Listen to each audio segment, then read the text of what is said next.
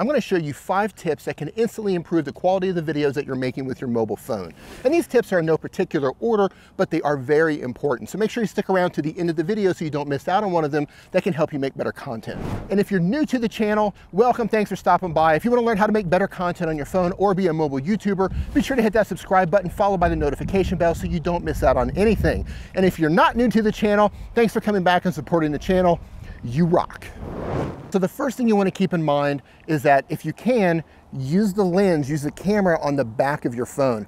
If you use the camera on the front of your phone, you're going to have less megapixels and the image quality isn't going to be as good.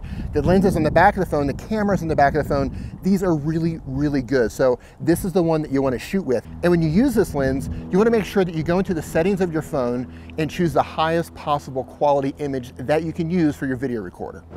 The next thing you want to be mindful of is stability. Look, I'm guilty of this too, and I know a lot of people are out there, they're shooting their selfie videos with one hand, and that's fine, you can do that, but just make sure that you're mindful of how much shake is going into your phone. Be mindful of how sturdy your arm is. If you can hold it with 2 hands, that's even better. Now, there's lots of other ways to make your phone stable. You can use a gimbal or you can use a tripod. I always keep this little mini tripod by Joby in my backpack everywhere I go, and your phone simply slips into the top of it, and you can set it down and you can use these little grips here to literally wrap it around anything you want. You can wrap it around a railing. I've even wrapped it around a doorknob. You can get really creative on where you can put your phone to record by using this sort of a tripod. You can also use a larger tripod. I know a lot of you are standing up and you're doing more talking head style videos. You can use a larger tripod for that, put your phone on the top, turn it around and record yourself. This makes for a really stable solution. Now, one of the most important things is your audio.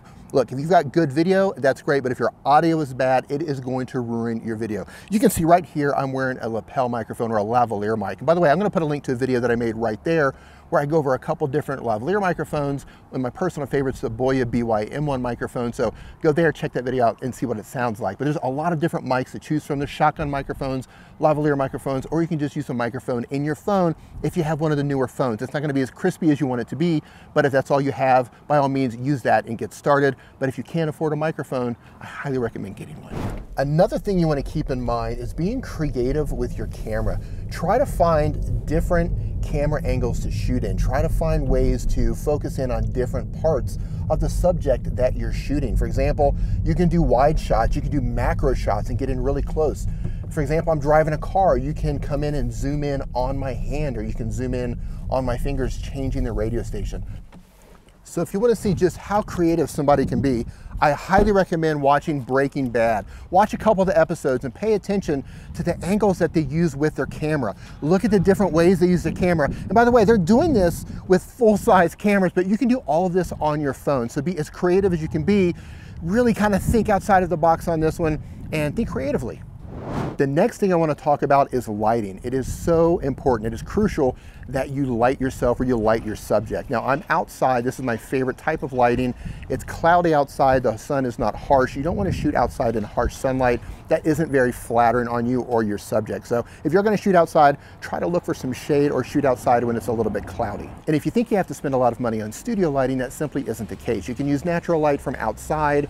You can use the lights that you have inside of your house, or you can come to a place like Home Depot and you can buy work lights that clip on. This one just clamps on to anywhere you want it. You can put it on a chair, you can put it on top of a door, you can clip it on to anything you want. Look, this one is $8, this one's $11. These things are really inexpensive, and you just put household bulbs inside of them, get a couple of these to light up your area, and you're good to go.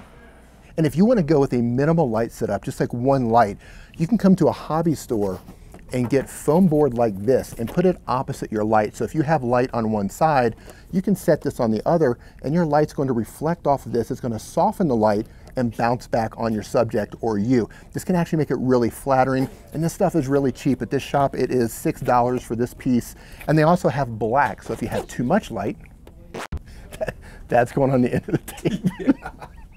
So if the problem is you have too much light or you want to stop light from bouncing, you use black. You can use black foam core, black cardboard, black paper, black curtains, black fabric, whatever you want to do.